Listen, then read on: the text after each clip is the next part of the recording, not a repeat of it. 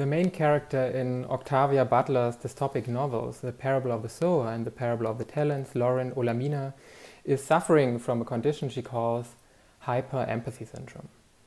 She basically always feels what others around her feel, often with very painful and distressing consequences for her. Butler's two science fiction novels never clearly decide if it's considering Lauren's condition to be a burden, a disability, a gift, a delusion, or a superpower. I'm often wondering if we have to become burdened collectively with Lauren's hyper-empathy syndrome to successfully arrive at a new intersectionally aware space of togetherness where everybody can find a place to belong. How can we finally assemble better worlds that accommodate all kinds of different bodies that often fall outside the norms given by institutionalized environments? We are all socialized within those hegemonic structures of oppression that shape our understanding of the world and our access to material resources and opportunities. This often unacknowledged societal, ideological, hegemonic filth, how I would call it, rooted in white supremacy, cis heteropatriarchy, class exploitation and racial capitalism makes it often difficult to craft political communities constituted by heterogeneity and variety rather than homogeneity and fixity. Needless to say, the ongoing debate about the divisiveness of identity politics in popular media and the distorted use of the term first developed by Barbara Smith and the Combahee River Collective are quite astounding to me. It seems to receive more and more attention in the German-speaking media, at least, to articulate that those intellectual, activist and self-affirming tools we are developing to make better sense about structures of oppression are divisive, than to have an informed debate about how those structural dimensions of oppression and privilege are A, intersectionally entangled, and B, continue to divide us. It is not a matter of if we are or if we are not racist, heterosexist, transphobic and ableist, but how white supremacy, cis heteropatriarchy and racial capitalism shape our perception about the world, about the past and about the institutional realities we have inherited to keep those structures of oppression in place, in unacknowledged but also in very direct and forceful ways.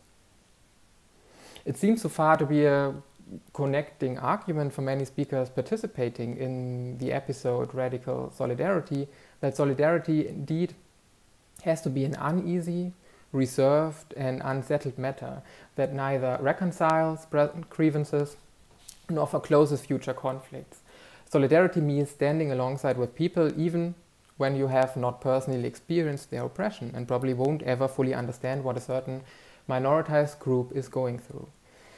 I'm often wondering about the politics who actually ask for more solidarity and dialogue, and who needs conflict, differences, and anger as a legitimate emotion to the experience of inequality to find acceptance.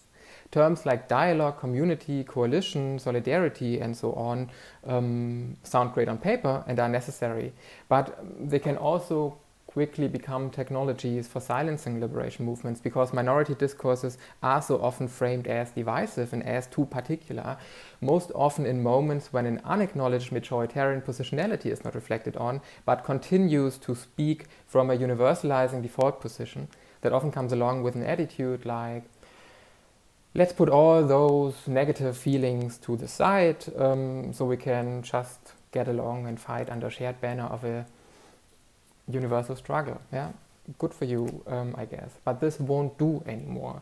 There cannot be a getting along when an unacknowledged racism and or heterosexism and or classism continue to dehumanize people. So is a collective hyper-empathy syndrome our way out? I doubt that. But it can maybe remind us as a conceptual idea that radical solidarity has to hurt and has to make many, in particular those from more privileged backgrounds, feel uncomfortable, because we need to continue to put pressure onto those hegemonic, institutionalized structures that in fact support and care for only a small group of people. Black feminist intellectual thought has taught us that we cannot leave anybody behind, and we need mass movements with the confidence to challenge the violent lie that this society, as it is currently built, is the best that we hope to achieve.